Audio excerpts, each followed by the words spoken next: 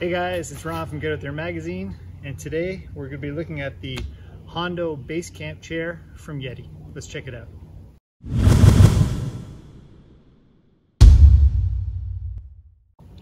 Okay, the first thing you notice about this chair is the heft. It's got a lot of weight to it, it's burly, it's built like a tank of camp chairs, and it weighs in at 16.5 pounds. All right, and you look a little bit closer and you really notice that trademark Yeti quality.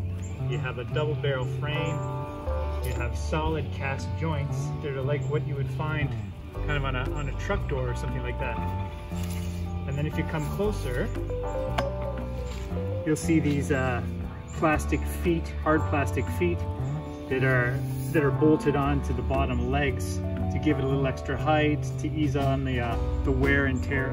Along the side of the rear leg here is the carrying handle that they've installed. Super solid again.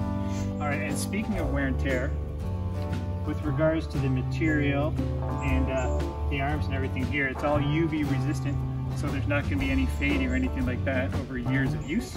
And this chair is so strong, apparently, it can hold up to 500 pounds. Now that's pretty solid for a camp chair.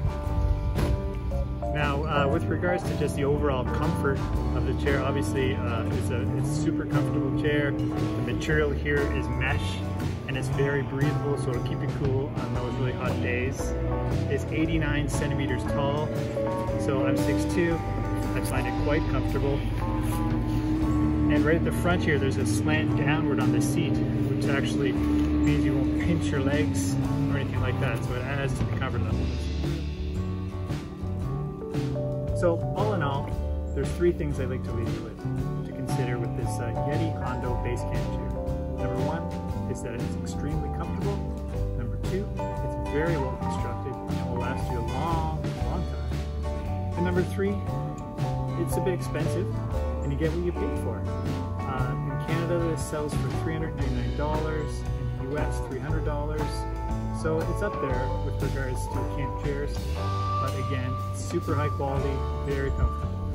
I could see this chair being used by front country campers with a short walk from the car to site.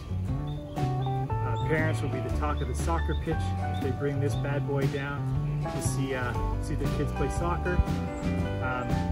If you have to go on a longer trek or a great distance, that 16.5 pounds might start to feel a little heavier than you'd like. So that's it for me.